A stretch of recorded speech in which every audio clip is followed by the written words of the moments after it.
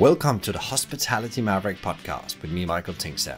We at Hospitality Mavericks are here to inspire leaders to create heart-centered and profitable businesses from the inside out, the kind that both employees and customers love and support. Thanks to BizSimply for sponsoring this episode as our show partner. And BizSimply is the all-in-one HR, workforce management, road and operations software designed and built by hospitality experts to make every shift run like clockwork. And we join forces to help the industry to find new ways to become even more innovative in how we lead our people, how we operate, to how we grow our businesses, to how we serve our customers. Together we want to share strategies and tools that can make the industry thrive long term, not just survive. There are things today. Get on a bike rather than in your car. Walk rather than take a tube. Turn a light off when you leave the room. I mean, there are obviously tiny things that if we all did every day would make a big difference. The issue, I think, and why a lot of people don't do them, is it's not an obvious change. So you go, well, if I don't turn the light off, no one else turns the light off. What difference, what impact am I making? So I think that's an education part, and that's part of what this podcast is about, and getting that message out there, making people think about it. And if we can, make people take responsibility in a very small way for all the tiny little bits and pieces. This is Giles Fuchs. He's the founder and CEO of Office Space in Town, hotel owner of Burgh Island Hotel, and the founder of Gunner's Cocktails. This conversation was recorded in one of Giles' own podcast studios in London. Yes, he has multiple studios, and this was also the first time I ever been invited by a guest to have their own podcast studios. I actually wanted Giles to come on the show because of his great entrepreneurial accomplishments, and to get him share how he's taking his business through a transformation to make sure they're making a positive dent in the world. We will in this conversation hear about Giles' incredible entrepreneurial journey and how he came to buy a hotel, and how he now is also trying to find ways to ensure that we can change the world positively through business. We will also dive into how you build a great place for people to work, the challenges ahead for businesses, and he shares a lot of great advice on how you can get started building a business as a force for good. Before you tune in, please sign up for a weekly newsletter, Maverick Talk, which is packed with more Maverick insights, strategies and tools. Find the link in the show notes or visit hospitalitymavericks.com. Now, grab a cold drink and enjoy.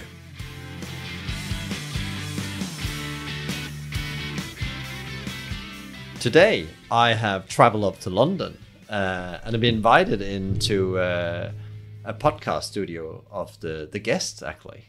That's very unusual. That's the first time I heard a guest had a podcast studio. We'll come back to that. But what's really interesting is that Giles is on the show today. He's walking behind the banner of Net Zero Hospitality.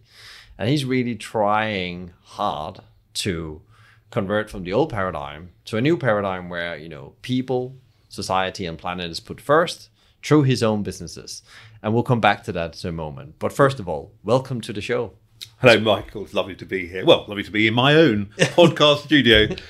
Who would have thought that? So easy for you as well. You don't have to bring any equipment with you. No, that's like no heavy suitcases when I was traveling up here today. So that was great. And also that, and thank you for inviting me in here in your lovely one of your businesses.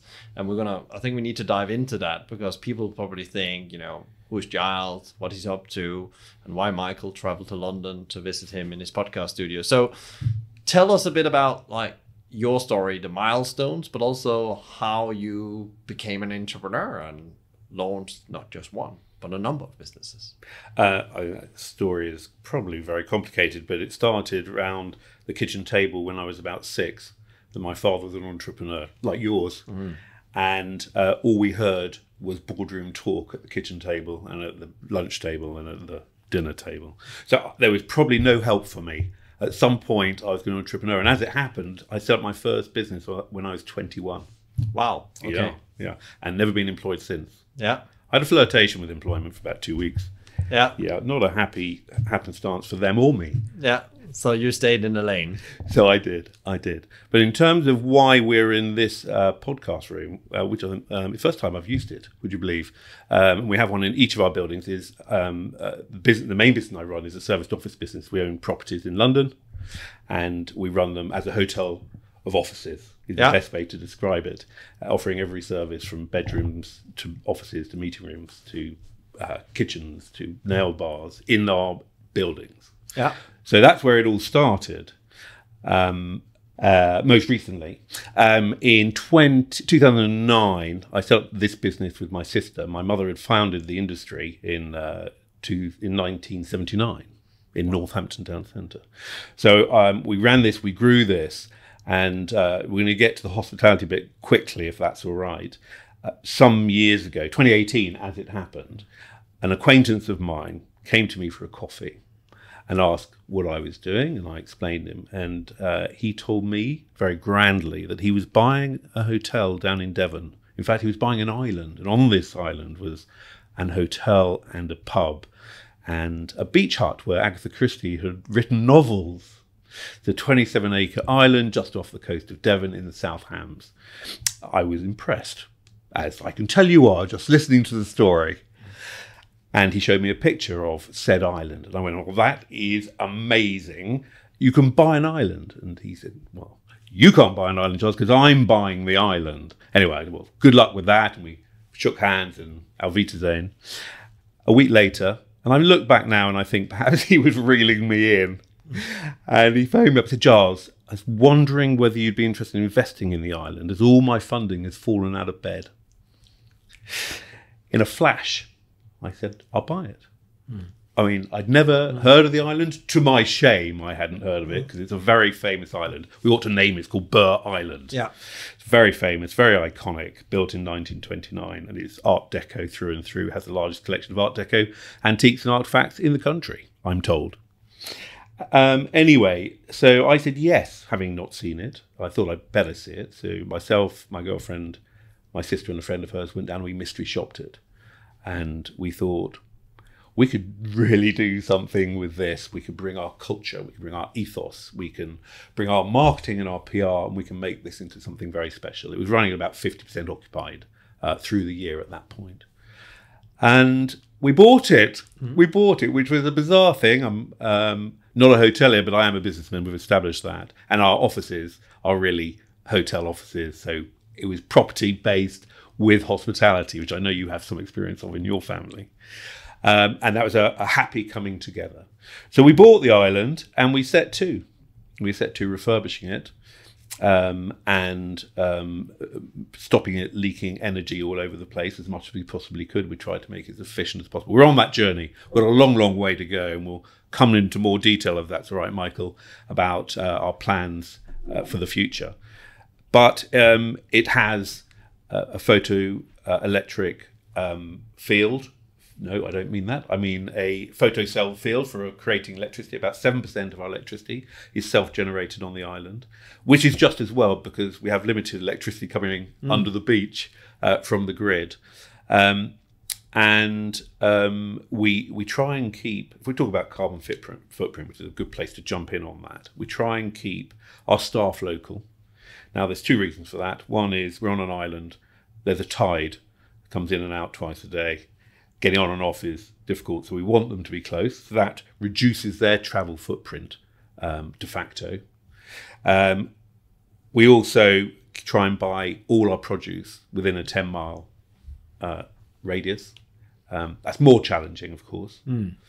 But we have the sea all around us, so we do buy local fish and crustaceans, and we try and, where we can, use local farmers.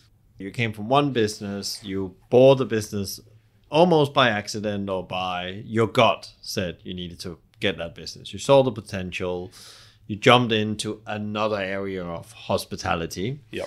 And within that, you started this, what you discussed and we talked about a couple of times is that you have this, really, big vision, mission, and also purpose that actually you want to make this green movement or net zero in hospitality. Can you talk a bit about that? You talked a bit about how you get 7% of your electricity. You want to expand that net.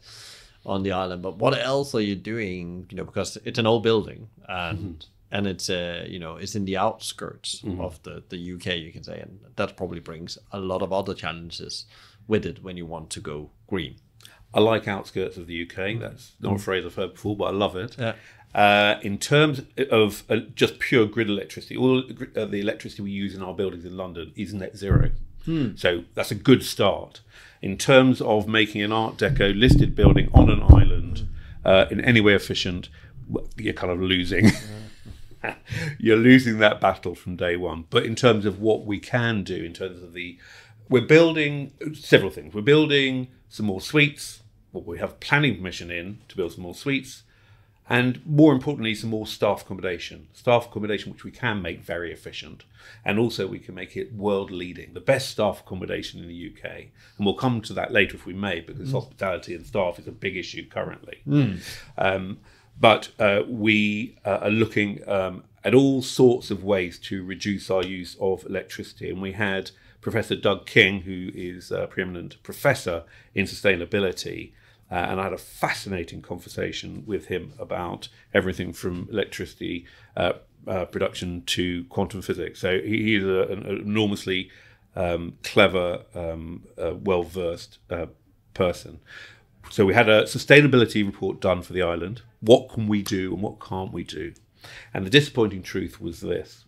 We looked at wave motion. So we have a chap called Rod Liddell on the island who has actually designed a stream generator, sea stream generator. And so we looked at whether we could use something like this. Unfortunately, where we are, we can't. We looked at using wave motion, so the fetch of the sea, the up and the down, but there wasn't enough up and down to create enough electricity, create 0.04 of our electricity. We looked at heat pumps, which we can do, of course, and we'll do that in our plans. And more photoelectric cells. We're going to put more on the roof, or I should say we're going to. We have planning permission in to put more on our roof, to create more of our electricity on the island.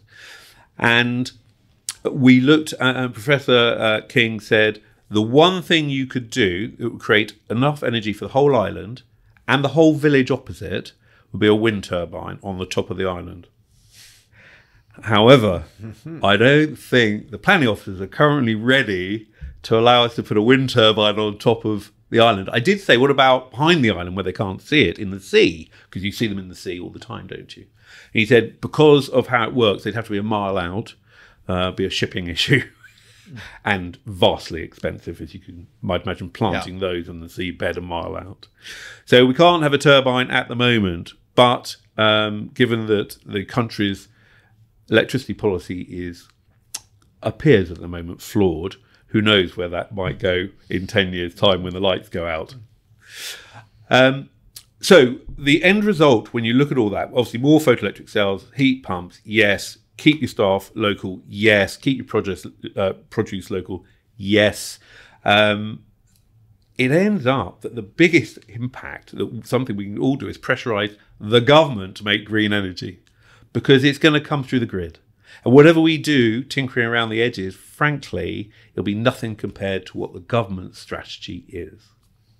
So what are you saying here? You're saying that it's all good that we want to do the right thing, but it might not change anything if the policies, the strategies for government and the infrastructure are really put in place and taken to the next level. Well, I think that conversation, the COP26, the latest one, and all those conversations, the Paris Accord and all that, is obviously started. I mean, 26, it's 26, right? So, 26 of them. It started. The question is how quickly we move. How quickly do we want to move? And there is a cost to us. There is a cost to us both ways. The cost if we don't do it, and that is hotter and hotter weather, and there's a cost if we don't do it, because fuel, as we know, carbon fuel is going up, and there will be a financial cost. So either way, we need to take control of this. The wind has got to be up there. Some movement towards the use of hydrogen, if we can. I know it's very early days, but some movement forward has happened, and that is obviously the cleanest of all energies. The biggest ball of energy in our universe, or sorry, I should say our galaxy, the sun, needs to be utilised more effectively. And actually, in a minute, we could power the whole world if we wanted to, if only we knew how to gather that power. In terms of the island, which is what we're talking about, we can do all the things that we should do. So we can turn the lights out.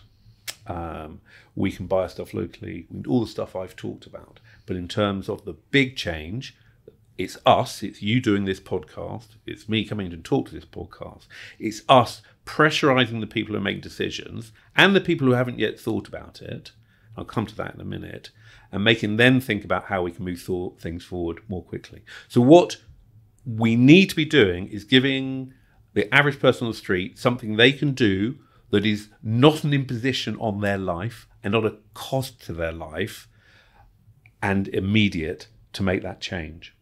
So I have some thoughts on that, which we might come to later. But if we can find stuff that isn't an imposition, isn't a cost, and is something they want to do, we can make a big change very, very quickly. Yeah, and I guess, as you're saying, awareness is the first step. And what I hear you saying as well, which made me a bit scared, is that maybe there's some people that's not aware about how fast we need to move or what needs to really happen to ensure the future. I think aware and capable of doing something about it are different. I think that I'm sure there are people who are aware or aren't aware, I beg your pardon, and I'm sure there are people who have heard it but don't believe it, and there are people who don't care. So there are, I'm going to say a limited number of those. If I'm going to guess, I'd say 7 out of 10 people on the street know about it, would like to do something about it, as long as I know, keep repeating myself, that isn't an imposition, isn't a cost, and something they can do easily. Yeah, and that's super interesting, because that thing about there's actually people that knows, but they don't know how to change it. What can I do? Yes. What can I do in my day-to-day life that's already pressurized, and it's something with an extra cost, and especially in the world we live in right now with huge inflation and other surprises might not around the corner. Everybody is nervous. So what is your thought about that? How do we make it easy then for people to make that decision? Besides, you are now building a place where people can come and visit, and when they do that visit, they are definitely contributing to a positive direction. Yeah, although they've driven there. I've talked about this only to very close friends, and I should be told off for mentioning it, no doubt, as I always am, but I am going to mention it. I think for years we've all been on aeroplanes. And as we fly in at night to Heathrow or Gatwick or Paris or New York, doesn't matter, or when we see pictures of the Earth from space, what we see is a world that's lit up. Now, I've asked someone to go away and try and do some figures on how much electricity we are using, how many power stations could close if, and of course I understand this won't happen, all those lights every night were turned off. How much electricity is that light using? I mean, intuitively, it's a lot of light, isn't it? And therefore, it's a lot of energy. We're lighting up space. So it's not realistic to think we can turn all the lights off all the time. No doubt there are safety issues, health issues that we need to be aware of. But once we understand what the impact of having those lights on is, then we can talk about how we might turn some of them off, which was the phrase that I coined, which was turn the lights off. I think it's been said before. But so what can we do? How many of those lights can we turn off? And how can we control that light? I mean, just to give you just a silly idea. So you're traveling down the motorway and there are lights. You're traveling down the same motorway, there are no lights. Why do you need lights there and you don't need lights there? They seem to me perfectly safe in both environments, with the lights on, with the lights off. I've got headlights. It's night time. There aren't many cars on the road anyway. There's generally some sort of celestial light going on the moon or something. But do we need those motorway lights, for instance? And if we do need those motorway lights, because at the junctions they often have them, could we have them on PIR? Could we have it as you driving up to it, they turn on for 30 seconds as you drive past it or come off? I'm not going to give you the whole 9 yards at this point, but you can see very quickly, and hopefully the listeners can start thinking about ideas that they could put forward that would help the government, because that's, or the local government maybe, or traffic, come up with some things that would allow us to turn some of those lights off, if not all of those lights off. Not all of those lights, some of those lights. But that's again, it's typical when you meet entrepreneurs thinking about, how can you do something radical different than people just take for normal now, and how you can change the behavior. So actually, and it doesn't even sound nuts in my world. It sounds like, of course, it's obvious. Why? It's obvious, isn't it? If we could save significant energy on the grid, in principle.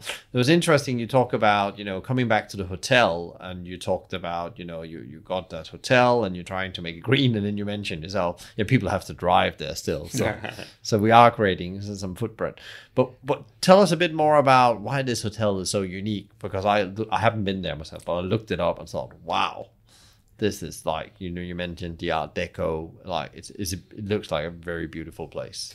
If I might, Michael, just before I go into that, which I will, because it's my favourite subject, I just want to say that we want our freedom. We want the right to drive our car somewhere to have a holiday. We don't want to end up in a life that isn't worth living. So I just want to put that out there. This is not about ruining our lives. This is about changing our lives and not impacting our happiness or enjoyment of it. Yeah, but coming to the car as well, because I was listening or reading a book earlier this year. It's called Scale Up, with John Doerr talks about the climate change and how we can actually scale up climate solution. And he talks about exactly about the grid needs to be fixed. And if the grid is not fixed for the future, you can't get electric cars. And electric cars technology will be there. Yeah. Apparently they have invested a lot into electric car innovation, and it will get there, especially with what's happening right now. So we're going to take our car, but it might not be a carbon burning car. Yeah. So we can all be happy that we're going to go on holiday, we enjoy ourselves, but it might not be electric. If I'm just going to put that out there, I mean, the electric car might be the Betamax or videos. Yeah. But if we go to the hotel, so the hotel is the first hotel was only a 7-bedroom wooden shack built by a chap called George Churgwin, who was a musical artist and comedian in 1880 London, and he built himself a little hotel down there, and guests came. He sold the island in the 1920s to a chap called Archie Nettlefold. Nettlefold is Guest-Key Nettlefold, who are a large engineering company that's still around, and he was the film producing son of Mr. Nettlefold Sr. And he made films, and he escaped London and built himself a house in 1929, very modern, very of concrete, of all the modern substances, and his mates, including Noel Coward et al., arrived and holidayed in his house. But they liked it so much they didn't leave. So he started charging them, and it became a hotel. And in 1934 he built another wing, and that was when it became the place to go on holiday on the south coast of England. And it's retained, although it's had its ups and its downs in terms of its economic success, it has been the place where celebrities and the party goers want to go. The Beatles have been there when they were playing in Plymouth. Churchill and Eisenhower met there during the war. Edward and Mrs. Simpson carried on their nefarious affair there. Montgomery is there. The list is endless of the people who we've all heard of in the 30s going and meeting and partying. And that lovely history of slight decadence and exclusivity is what it's all about. And a lot of the architecture is still the same architecture it was built with. Some of the antiques are still there. A lot of the fireplaces, the Peacock Dome, which is 2,500 pieces of stained glass, is in the Peacock Bar. It's just a fabulous, exotic place. The thing about it is when you drive into Bigby-on-Sea and you come over the crown of the hill for the first time and you see the island floating in what is the Atlantic, 500 yards off the coast of Devon, you can't help but smile. It is just the most electric place. And when you get there, you feel as though all your woes and concerns of life dissipate through your body. There are no televisions in the bedrooms, for instance. Almost every suite is an original Art Deco bathroom suite. I have to also say that the Wi-Fi is a bit poor as well. But that's what it's about. It is about walking. It is about relaxing. It's about reading a book. It's reconnecting with your loved one without any external influences. And my favourite time, and it doesn't matter whether it's sunny when it feels like south of France, frankly, or whether the wind is blowing and the multitudinous seas are raging around the island, you just feel the sense of security. And you don't know what that really means until you've been there. That's really interesting to have a lot of soul, this place. It does. So a lot of soul, and apparently is on the same ley line, and this is not a fact that I'm putting my name to, but I've been told. It's on the same ley line as Mont Saint-Michel, St Michael's Mount, which used to be called St Michael's Island, and St Michael's Chapel on the Isle of Wight. And I have been told that people can feel. We have a lagoon that we've enclosed. I've been told that for those who feel these things, there's a huge sense of power down in the mermaid pool. Mm-hmm. But you have to go and experience that for yourself. The other thing about Burgh that's very special in terms of its connection with history is we have 2 restaurants in the hotel. We have the Ballroom, which is a ballroom, and we have the Netherfold, named after Archie. But the Ballroom is black tie only. You have to wear black or white tie or regimental attire. A tiara is not overdressed. And I think it's one of the few places left, certainly in England, the UK, maybe in the world, where you have to dress up in black tie or white tie. The other restaurant, the Netherfold, is more casual and it's open neck dining. You don't need a tie at all, but you do need to be smart. So it is it's special in a million different ways, including how you dine. And there's live music every night. Wow. Okay. Like a ball. And the truth about staying at the hotel, I always find it becomes like a house party, because it's not a big hotel. There are 25 suites. It becomes like a house party. You turn around and you end up talking to some very interesting person about a million different subjects. And, creating a place and maintaining that, you talked about in the beginning as well, that you get your staff locally. But how do you then create, you said that the stuff that could be done, you translated what you've learned about culture from your other businesses. How do you build that culture? Because it needs culture to create an experience like you just described. Just a slight correction. We keep our staff local. A lot of them are from Europe still. In fact, a lot of the foundation of our staff have been there so long that they are from Middle Europe, as indeed my father was, interestingly, from Czechoslovakia. And so we keep them local to save the travel. But in terms of finding people locally, it's very difficult because no one lives in the South Hams, hardly. Certainly not enough people who we can employ to run a hotel. We have about 60-odd people working the hotel. And so your other question was how do you then create this? The ambience, the culture. It's very different. And if I'm truthful, the great thing about our London business is my sister and I started it. I was its first employee. And then we grew it granularly to where we are now. And that is much easier to put your ethos into the company by choosing the right people from day one. And what we found was the people who don't fit that culture don't stay very long. Occasionally you get it wrong, you employ someone, you think they have the right culture, they don't, they leave. But that's quite straightforward. But to buy a business, a hotel, that has been going for a long time where the culture is not yours for a start, where perhaps the culture isn't the culture that you would choose, to change that culture has probably been one of the most difficult things in business that I've had to do. And we're about there. And the other thing that makes it particularly difficult, of course, you have a transitant workforce who just come in the summer, because we have many more people on the beach who want serving drinks from the pub. So you have this workforce who aren't there all the time. You don't have time to get your ethos and culture into them. So you need to make sure that your main bearers of your culture, your senior staff are totally bought in. And we're about this. Truth is, we're about there. We haven't finished. Everyone knows what it is we want to achieve. Everyone agrees with what it is we want to achieve. But the understanding of what it is we want to achieve is not spread thoroughly throughout the business yet.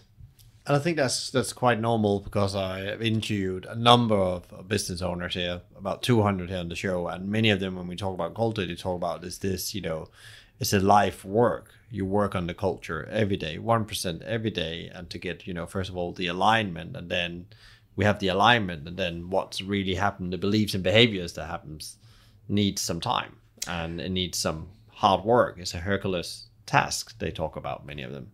I like that. The most important thing is that the head of the business, and unfortunately that isn't me, I'm not there every day, the head of the business needs to be that culture. So I believe we have someone who runs the hotel in Penny Brown, who believes what we believe as a family, believes in integrity and honesty and hard work, and looking after people and family values in essence. And with them in place on the island full time, that does percolate down. But if you don't have that, you'll never succeed. And it becomes kind of interesting again, because if you don't have the culture, you also can't make the impact you want to do through business. I guess you need to build the culture to make, business results, but also the impact you want to do on the planet and the message. And one of the things I was thinking as I was preparing for this is like, what can hospitality actually do about this, green movement, and how do we actually participate in it as business owners and actually trying to change the world to positive? Because I'm sure a lot of business people, I know that they want to do something either with the food system, or they want to do net zero, but again, like, what can I really do? And does it really matter? Should hospitality play a big role? Well, I think I wouldn't carve out hospitality. I know we're about hospitality in this podcast. I wouldn't carve it out. I'd amalgamate into all industry needs to play its part. I don't necessarily see what, hospitality has in many ways an easier solution, buying its produce locally, having its own land to put photoelectric cells on, keeping its staff local. Hospitality in many ways has it easier than other industries, but I don't see why it on its own, or in any way differently, I should say, should feel as though it is holding a banner with everyone else to follow. Certainly I don't feel a difference in our London business, and we haven't talked about it, but I have a drinks business called Gunner, and we look at that in exactly the same way. I don't think any one of my businesses should feel as though it's carrying the banner. They all need to be carrying the banner. And if we take that and say, all business leaders, we have to do downstream, upstream in our supply chains, whatever we can do to, if maybe it's not that what's going to change the world, but maybe it's going to influence the people that can, government, so on, change the world. What is like the most pressing issue you would like to be solved, or believe needs to be solved first? Well, I think in Britain, it's having a sustainable power electricity production plan. Speak to Doug King about this. He'll tell you that the plan we have is not sufficient and not sustainable. So that would be that is the most pressing. I just want to just reverse a little bit and talk about the changes, because yes, the big changes I believe are out there. Turn the lights off. But I think that there was a lovely story. I think it was the 2012 Olympics about the British biking trainer. And he didn't want to change anything 100%. He changed 100 things 1%. And I think probably most of the listeners have heard that story. But that 1% change in everything ended up to 100% change. And of course, they won all those medals, didn't they? They were absolutely fascinating. And I think Clive Woodward had the same philosophy when he took England to the World Cup and won the Rugby World Cup. So there are things today, get on a bike rather than in your car, walk rather than take a tube. Turn a light off when you leave the room. I mean, there are obviously tiny, tiny things that if we all did every day would make a big difference. The issue, I think, and why a lot of people don't do them, is it's not an obvious change. So you go, well, if I don't turn the light off, no one else turns the light off. What impact am I making? So I think that's an education part, and that's part of what this podcast is about, and getting that message out there is making people think about it. And if we can make people take responsibility in a very small way for all the tiny little bits and pieces. Yeah, it's super interesting. Just a little experiment with the 1% over the weekend here. My son started his school holiday and we normally go for a walk. And then they'd had something with the climate up in the last couple of years, especially about rubbish in the streets or in the countryside. And we live by the countryside in Sussex and near Brighton. And then we went out for a trip in the Downs, and I said, so we're gonna go on the trip this morning. We're gonna take a bag. Yeah, we need gloves, Dad. We need some of these food gloves you have and some bags. I said, oh wow, wow. Yeah, we're gonna be picking up rubbish, he said. So he's 7 years old and he needs to understand that something needs to happen. And he picked up like 3 shopping bags of rubbish, and he was so proud, like taking pictures and that, like, a 7-year-old understand that this needs to change. But it's also scary. We picked up in an hour 3 bags of rubbish. Michael, I love that story, and I have one right back at you, if that's all right. Before lockdown, 19 of us, children, adults, hired 2 boats in Greece, sailing boats, you'll be glad to hear, and we sailed around the islands. And we got to an island, a bay. No one else was there. We dropped our anchor. We were going to stay there the night. And my friend Stephen Taylor said, everyone grab a bag. And we looked at the floor of the bay, and it was covered in wet wipes and rubbish and detritus, as was the beach. And I don't know how he got us to do it, but he did. So all 19 of us collected rubbish, and we collected so many sacks, which we then took to the next port or harbour that we went to. It was absolutely disgusting, but we didn't scratch the surface. How sad is that? Yeah, and that's the thing. Even those 2 stories are, together they are maybe 1% or 2%, if they are a percent. But again, if everybody was doing it every day, we will get to maybe a very good place. Before we end, I have a couple more questions. I wanted to hear, because you mentioned, the pandemic, all leaders and humans has gone through some really, really crazy years, and there's probably more craziness coming, as the world always are throwing challenges at it. But what have you been your most significant learning the last 2 years as a business owner, a multiple business owner? I think the most important part is to talk. You must talk. You must understand in your business, which again I think became very apparent, although I'm going to claim that we did know it, but it became very apparent that all stakeholders are important. And one of your biggest stakeholders, obviously the money and obviously your clients, but it's your staff.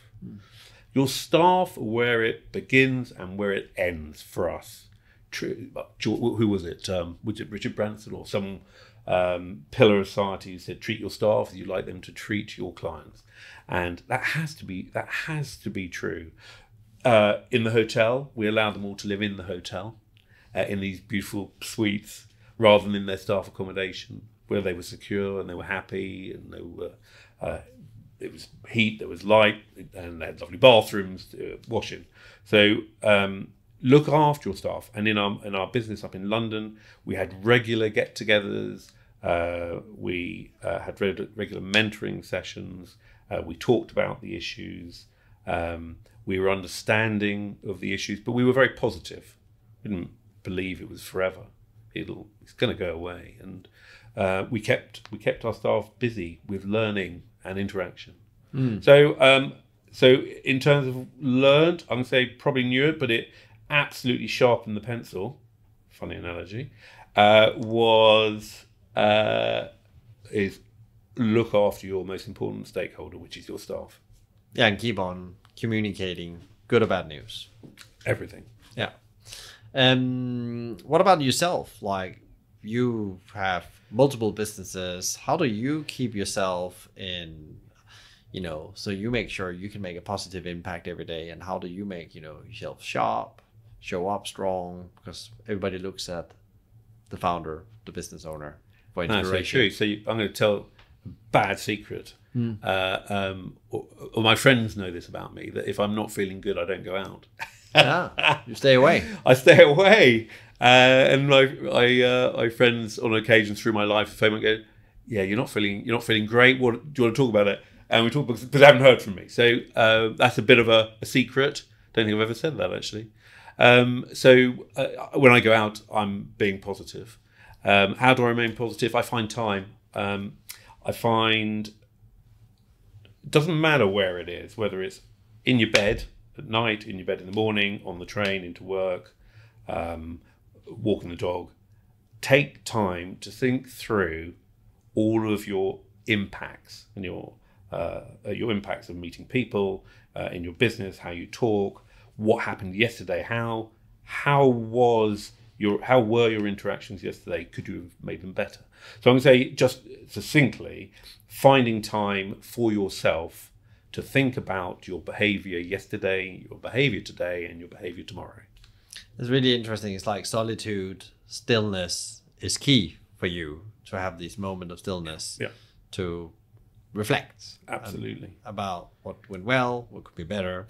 Really interesting. Thank you for that, Giles. I think that's really, really helpful advice, because lots of us are just busy doing instead of being, and you need to take that time to be. In principle, that's what you're saying. What would be your top advice to other business leaders out there that wants to make, not just a good business, but also want to make impact? Very question. Of course, through the podcast, we've talked about a lot of what might be the advice. But if I'm going to start right at the beginning, and it was once said to me, is don't try and hatch a China egg. Which I think you can pretty well work out what that means. But we talked before the podcast about what being an entrepreneur was. And it's the bringing together of the idea, the money, and the bringing it to market successfully. Unfortunately, if you start with the idea and it's no good, and you sit on it hoping it's going to hatch, you spend 5 years doing very little and learning nothing. So if I was going to give one piece of advice, make sure that your egg is not a China one. That's a very good one. Get it out there, get it tested, reiterate if necessary, and also leave it if it doesn't work. Be brave. Be brave, yeah. Where can people find you and connect with the hotel if they want to know more? What are the best places to go? Well, if you put Burgh Island Hotel, you'll find me. Put Giles Fuchs, you'll probably find me. I'm always being told by my credit rating agency that your details are out there. So... Sapience, my PR company, will always be able to get hold of me. But if you put office space in town, there's contact page. I'm easily found and available. Great. Thank you so much for taking the time, Giles, and talking about your big vision for the future for hospitality, but also for the UK as a nation. Thank you, Mayo. It's been an absolute pleasure. Amazing, Giles. Thank you for your great advice and insights on how to build a better world through business. Now ask yourself, are you as a leader using your business to make the world a better place? And if you're interested in finding out how and get inspired to build a business for good, tune in to episode number 160 with Paul Hargreaves, founder and CEO of Coswell Fair, on B Corps and being a force for good. I really appreciate that you're listening in. So if you enjoyed today's conversation, please share, rate, review, or subscribe to one of our channels, which all can be done via the website hospitalitymavericks.com. A big thank you to BizSimply for supporting us, bringing great insights, strategies, and tools to help leaders become better every day. Check them out at bizsimply.com or via their social at bizsimply or bizsimplyhq. You can also email them directly at podcast@bizsimply.com. A big thank you to Fina Charlton, who's the show producer and editor for the podcast collective. If you have any ideas and feedback for the show or thoughts, reach out to me via LinkedIn or my email, michael@hospitalitymavericks.com. Tune in next time for another interview, and in the meantime, find out more about us, subscribe to the weekly newsletter Maverick Talk via hospitalitymavericks.com. I'm Michael Tingsa, and you've been listening to the Hospitality Maverick podcast show. Be Maverick.